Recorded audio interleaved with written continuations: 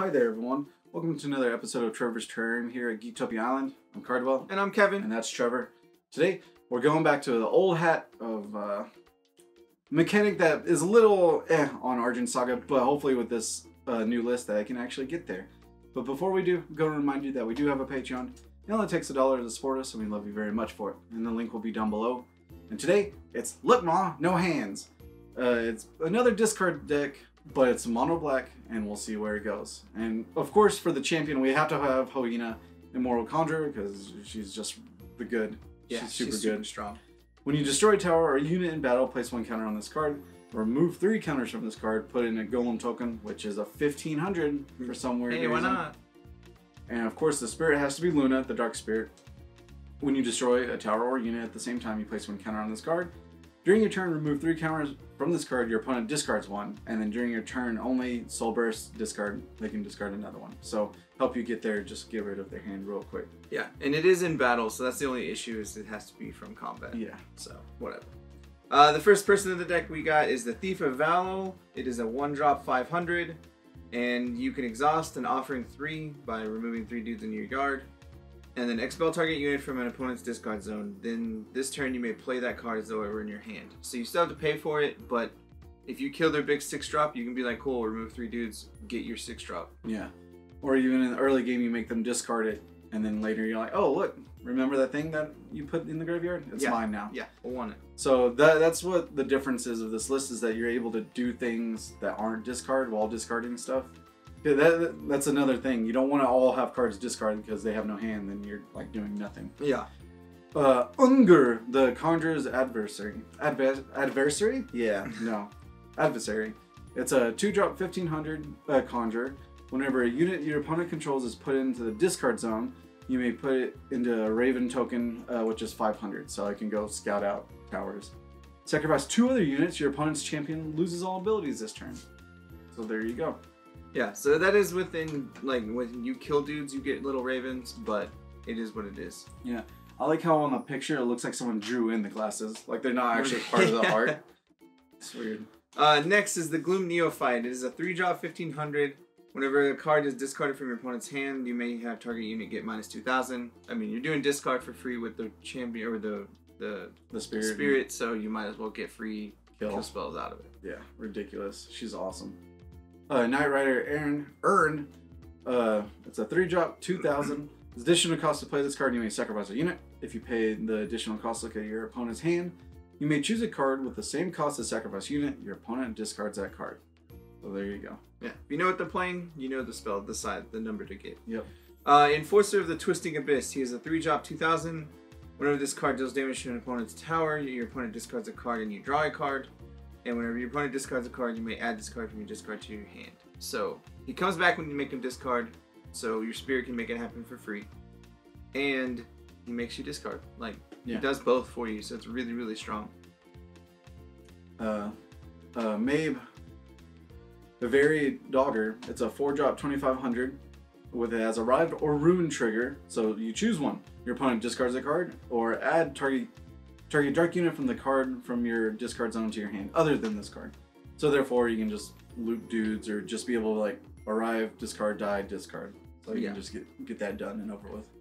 Demon of the Evil Eye. He's a 5-drop 3000. Arrive, declare a card name, then your opponent reveals their hand and discards all cards with that name. Draw 1 card for each card discarded this way. And so if you know what's in their hand, you get to make sure that this works however you need it. Yeah, exactly. With the Nightrider for sure. Mm-hmm. Golem of Vengeance. It's a 6-drop 4000. So it has Destroyer, so it can hit 2 towers at once. Arrive, look at your opponent's hand and select 1 card, then your opponent discards that card.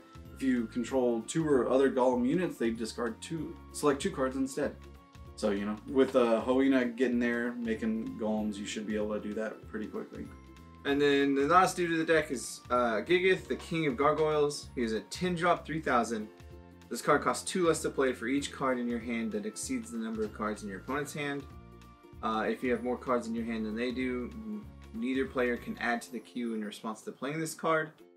And then other units you control gain Immortal during your turn. So this dude gets really huge really quickly. Yeah. Or, I mean, he is big, and he makes you use Immortal, but he can cost cheaper, which is really, really nice. Yeah.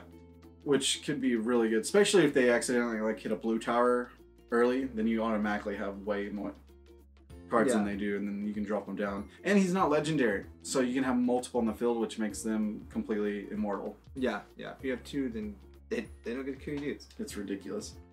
Hate this card, Melanite's Gaze. So 1 drop, look at your opponent's hand. You may choose a 2 non-unit card from among them with 2 or less. Your opponent discards that card. It's really good. I just always get caught with it at the end of the game for no reason, and it doesn't work. But yeah, in this deck, it's really good for all the cards that you need to know a name of or like a cost for. So Nightrider Erren, it's really good, or the Demon of the Evil Eye. Yeah. Because you can look at their hand and know what they're playing, and then call it later. Yep. Next is the Delayed Poison. It is a 1-drop augment. It's a kill spell. At the start of your next turn, destroy an equipped unit. And it starts in their turn. So yeah, it just dies. It just it's a 1-drop kill spell that delays for 1 second. All right, Omega Magic Yami. Of course, we have to have it. It's 2-drop instacast. Choose 1, or if you have 2 or less towers, then you can choose both. Target unit gets 1,000 this turn. Return target unit with 3 or less from your discard zone to the field. That's super good. Yeah, card is amazingly really impressive. Poisonous Strike is a 3-drop spell, instacast. Target attacking and blocking dude gets -2,000. Then your opponent discards a card from their hand. Yep. So you get to kill a dude and make them discard, which is what you're wanting. Very powerful. And of course, we have to have it. Hoenna's Wrath. It's a 6-drop spell, but not really. It costs 2 less to play if your champion is Hoenna. Put into play 2 Berserker Golem units that are 2,000.